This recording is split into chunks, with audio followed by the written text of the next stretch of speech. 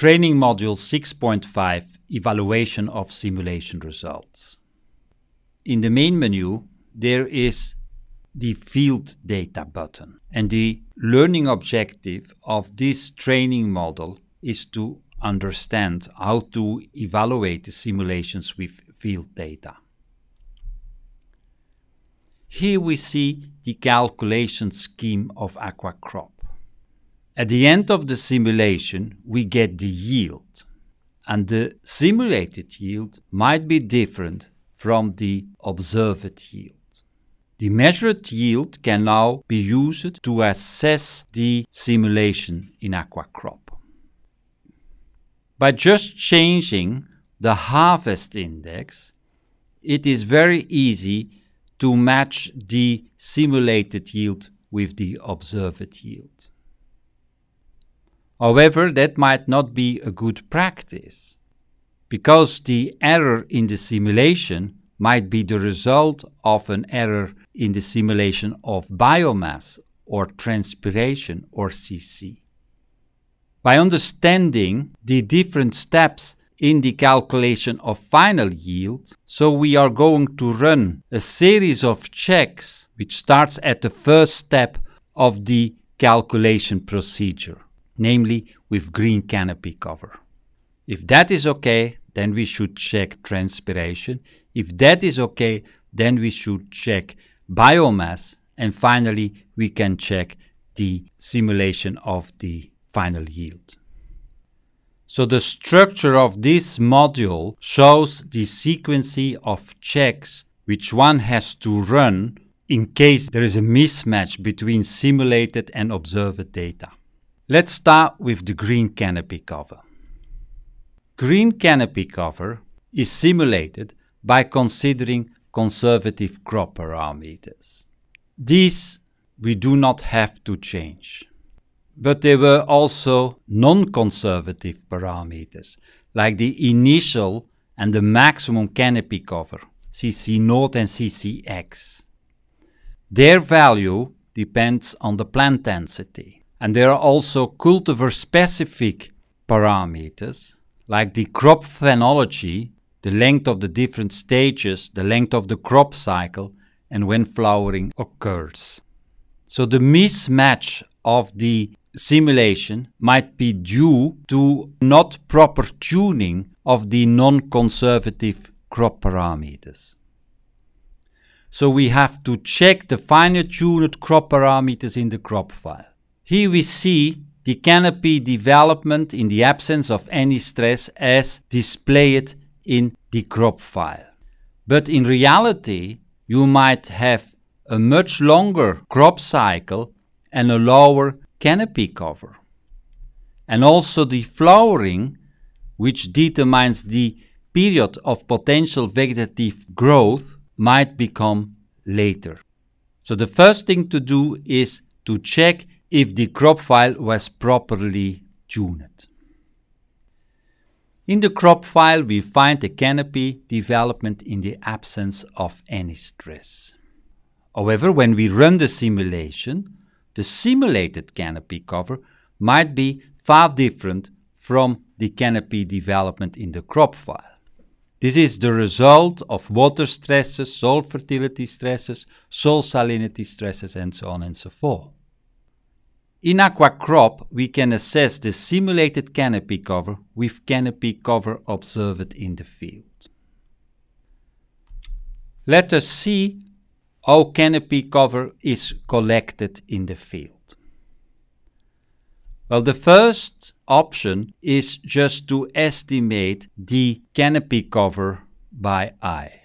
Or we can use a graduated ruler and estimate the shadowed path on that ruler. Or we can take a picture. These are overhead pictures of the canopy. And if the canopy is large, the camera should be sufficient above the canopy to take representative pictures. So with the help of software, we can now assess the canopy cover. These days we can also use drones to take pictures. They can zoom in to get high precision data. Here we find a list of software which is available to estimate canopy cover from digital pictures. The top table is freeware. Whatever software is used, one should always eliminate the borders of the picture. So because of the wide angle of the lens, the crop in the borders of the picture are distorted. The next thing is to select a green color. The green color should match with the green canopy cover. So by trial and error, we can find a good setting which wipe out the green canopy cover and express that then per unit of surface. It is a good practice to take several pictures from the same field to get an average of the canopy cover. Now, this data is now entered in AquaCrop to assess the canopy cover. Let me show you that in AquaCrop. Observer data used to evaluate our simulations can be saved on disk by clicking here on the Field Data button. Here you can enter the field data, and it consists in first of all specifying a first day. For example, the 1st of January. And we can link it to a year as well for the year 2000. Then here I specify that on day 75, which corresponds to the 15th of March, I have my first observation of the green canopy cover, which was 10%. Here I enter the standard deviation because I took several pictures, and that corresponds with 2%. The next observation was on day 120, which corresponds with 20th of April, and CC was increased at that moment to 25%. I have no standard deviation because I only took a few pictures. So in this list I enter for days on which data was observed the green canopy cover. So when all the data is entered, I can save that on disk and use the data saved for the assessment of the simulation. For the sake of the exercise, let me just take an existing file which has already data. Let me show you the data. So the first day of measurements was the 22nd of March, and at those days we have CC, dry above ground biomass, and soil water contents. I have loaded this field data, and when I run now a simulation, we see here an extra button in the simulation run menu. If I click on it, AquaCrop allows me now to compare the simulated data with the observer data. Let us first look at the canopy cover. In green we see the simulated data, and the black dots are the observations. The vertical black line corresponds with the standard deviation. I can see the values numerically, but I can also look at a statistical evaluation.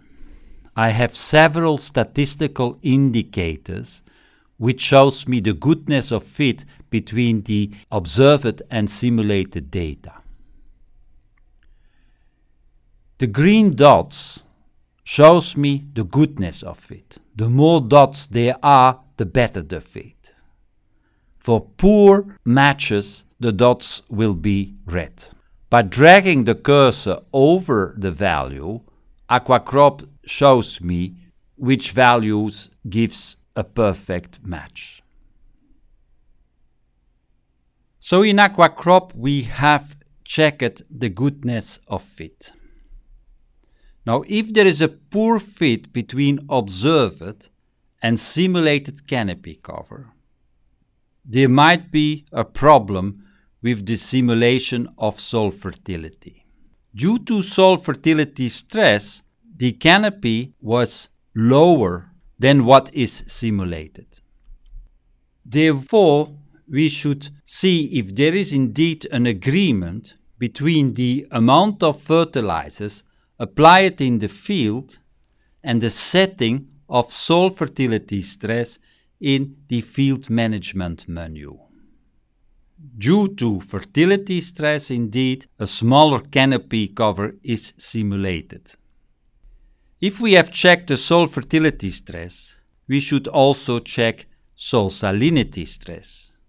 Also, soil salinity stress affects the canopy development.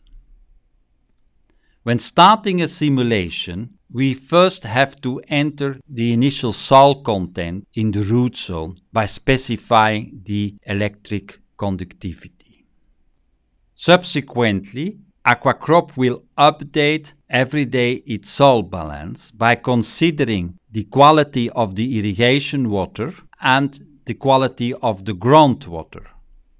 So we need to check if the electric conductivity of the irrigation water and the groundwater is properly specified.